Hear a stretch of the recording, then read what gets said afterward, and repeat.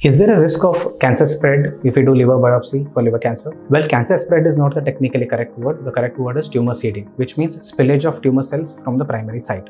In liver cancer, we routinely perform multiphasic CT scan or multiphasic MRI, which are highly sensitive and accurate to pick up a liver cancer. So that's why in operable cases, we don't usually recommend a liver biopsy in majority of the times. So when do we do biopsy? We do biopsy in two instances. One is when there is a locally advanced or an advanced disease where we are planning for a non-surgical treatment. And in second instance, when we are planning for a non-surgical treatment for an early stage cancer, something like a radiofrequency ablation or a microwave ablation. In these instances, the chance of tumor seeding is 2.5%, which is considered pretty high when we compare it to other cancer biopsies.